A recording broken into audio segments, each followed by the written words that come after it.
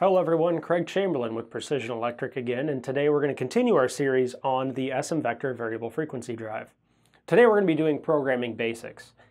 When you get your drive, there's really only a couple parameters you're going to need to change in order to get your basic application set up. And I recommend going through these basic parameters first, because after this, once this is all set up, you can kind of go into your more advanced how you want to start and stop it, how you may want to change your acceleration times or deceleration times on different circumstances, and essentially this will make that whole process smoother for you.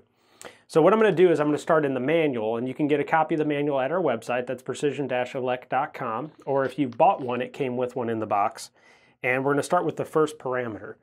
Now, when you first turn on your drive, it's going to say stop on the screen, and if I press this M button on it, it's actually going to bring up the parameters. When I press it the first time, it says P100, and that is the first parameter. Now, we're not actually going to change this parameter in this video. This is your start control source, and this will let you change where you want to issue your start and stop commands for your motor. But we're going to keep it on the keypad for now. That's more of an advanced programming feature because it requires some wiring. So let me go to parameter 101. Again, this is another more advanced parameter that you're going to be using to change where your speed source comes from. Let's say, for example, you want to use a speed potentiometer, which is a knob, in order to control your speed. Or perhaps you want to use an external reference, such as an analog input from a PLC or from another drive even.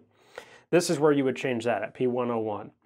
Now we're going to leave it on the default, which is the up and down arrow keys on the keypad.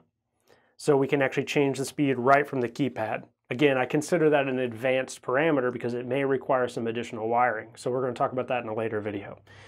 And now we're going to get into the basic parameters.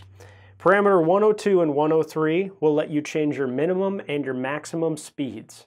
Essentially, you can make it so your drive will never go slower than 10 Hertz.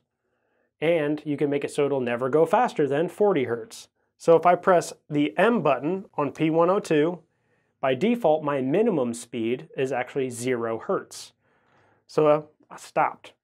Now if I turn this up to 10 by holding down the up arrow key, and then I press the enter key again, which is the one with the M on it, now my minimum speed is going to be 10. So when I start my drive, I can't go slower than 10 Hertz. So if I press the down arrow key here, it won't let me go any slower than that. That's my minimum speed. Now I can do the same thing for parameter 103, which I was saying is your maximum speed. By default, it's 60 Hertz, which is the maximum speed of your motor. Typically, most motors are 60 Hertz. And I can actually go down to 40 Hertz. So now I've actually set a speed range, 10 to 40. Right now it's going 10. Let me hold my up arrow key and see if I can go above 40. As you see, I can't. So that essentially set my minimum and maximum speed range. So let me go ahead and go back down here. That way the motor doesn't make too much noise for us. And then the next basic parameter would be parameters 104 and 105. Now these are really important for most people because out of the box, Lenze sets your acceleration and deceleration time at a really long time. So if you noticed on this motor, it took a long time for it to transition between my 10 Hertz and 40 Hertz. And that's because the acceleration time is set at 20 seconds by default. So if I go to parameter 104, which is my acceleration, and I press the menu button again, see how it says 20. Let's go down to 2 seconds, or 2.5. Press enter. And now let me change my speed and you'll see how much quicker it does it. See, we're actually already at speed. So rather than the full 20 seconds, which took a long time, it changes almost instantaneously. Now let me go down. Notice how it takes a long time to slow down. That's because your deceleration speed is different than your acceleration speed. And that's the next parameter. That's parameter 105. If I go to that, this is my deceleration time. By default, this is set to 20 seconds as well. So let me go ahead and bring that down to 3 seconds as well. Press enter. And if I go all the way up, as we can see, speeds up fast. Now if I go all the way down, slows down fast. Okay, for the next parameter, we're going to look at forward and reverse rotation, which is extremely confusing on these drives for a lot of people because the button presses aren't very intuitive. I actually get a lot of phone calls on this one. So essentially we got to go to parameter 112 first. So I'm going to bring that up and I'm going to press enter on that. And I'm going to set it to 1, which actually enables forward and reverse. Forward and reverse are not enabled by default. And now once it's turned on, this is the part that tends to confuse people. Essentially, you got to press this forward reverse button, and there's going to be a little flashing LED on here to change direction.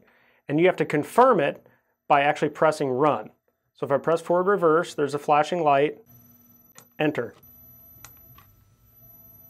Now we're going to get to the last of what I would say are the basic parameters, and this is the one that actually requires you to do some math, but it's also one of the most important parameters in the manual, and that's P108. It's called your motor overload. Essentially, an overload tells the drive how much current or amps can go into your motor before you're going to start causing damage to your motor. Now, if you exceed your overload, the drive will trip on what's called a motor overload fault or an overcurrent. This is extremely important to set on every application because it's going to protect your motor from any possible damage. Let's say for some reason your motor pump got jammed up and it started just pumping a bunch of current in it. Well, you don't want it to sit there and cook the motor. You want it to actually trip out and stop putting power to the motor and let you know. And that's what the purpose of this parameter is. So this one actually requires a little bit of math. Essentially, you got to look at the nameplate on your motor, which mine doesn't have a nameplate on it right now, but I do happen to know for a fact that it's 1.6 amps at 230 volts, which is what I'm putting into this. And then you look at the current rating on your drive, and this one's 2.4 amps. So my motor will always, hopefully, have less current requirements than my drive can put out. Otherwise, your drive is too small for your application because you don't have enough current to run the motor.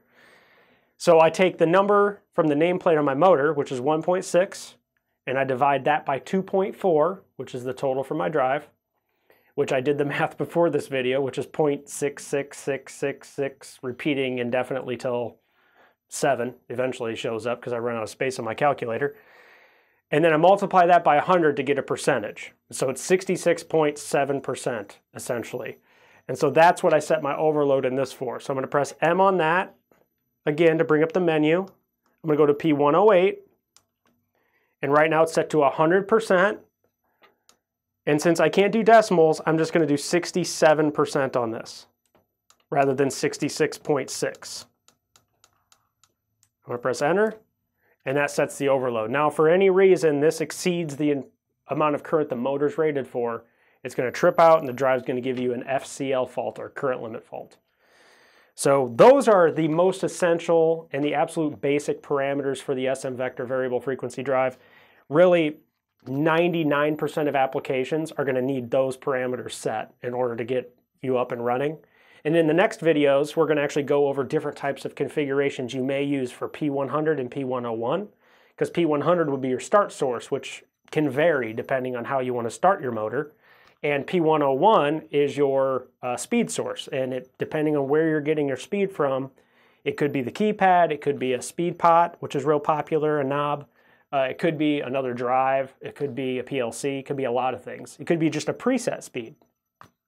So we'll be going over those in future videos. And that's really all there is to it. Thanks for stopping by, and don't forget to subscribe and visit our website, precisionelect.com. And if you have any questions, feel free to call us. All of our prices include support.